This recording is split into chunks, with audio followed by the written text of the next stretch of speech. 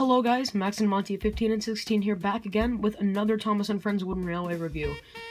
And well, I know it's been well over a month now since my last Wooden Railway review, but well, continuing the tradition from last year, I will now be doing 2018 Countdown to Christmas reviews. So yeah. Anyway, so with only 10 days of Christmas, with 10 days until Christmas, December the 25th, today's December the 15th, and so I just went ahead and decided, the heck with it, and let's just go ahead and get started. So anyway, here we have Norman. So, Norman was first introduced in Day of the Diesels, where basically he has had no speaking roles, no TV series involvement whatsoever, and just a lack of development at all.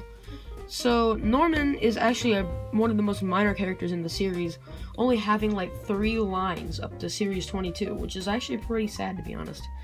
I actually wanted to see Norman get more of his own screen time and just at least one episode. I mean, if Paxton can get so much character development in Blue Mountain Mystery in season 17, then you give Sydney development. I mean, he got his own episode in season 20, so what about Norman? I mean, even Den and Dart have their own, character development and their own episodes, even in the Miller era, which were some of the best episodes in the Miller era, in my opinion, were the episodes developing these new characters. Also, apologize if I'm clearing my throat a lot, just because allergies and everything. But anyway, Norman's Wooden Railway model was first introduced in 2011 under the license of Tomy, and well, it's too bad that Tomy was notoriously known for doing bad wooden railway models. In my opinion, the only ones that were bad were just the regular Steam Team models with their awful faces. With the rest of the characters, like the Skarloey Railway engines, Paxton, Sydney, Norman, I mean, all of these guys were just absolutely amazing. They had great faces. And still, I think Tomy does have some of the best detail that we've ever seen on wooden railway items.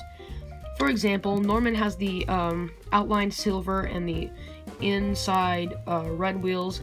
For example, Paxton used to have that as well on his Tomy model, and then when they went to Mattel, they obviously changed it. So, as far as I know, Norman is the only character to have a unibrow in the Thomas and Friends series, which is pretty unique in my opinion.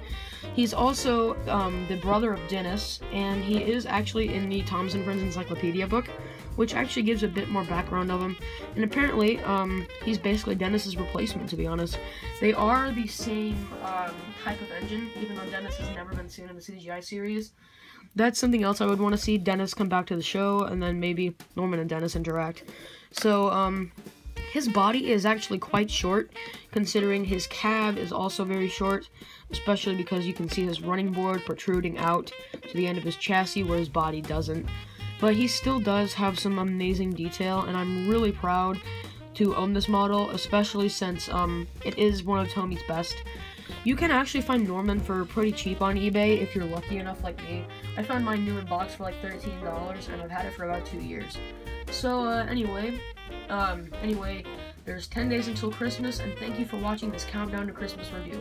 Thanks for watching, everybody, and have a great day. Max and Rocky 15 and 16 signing out.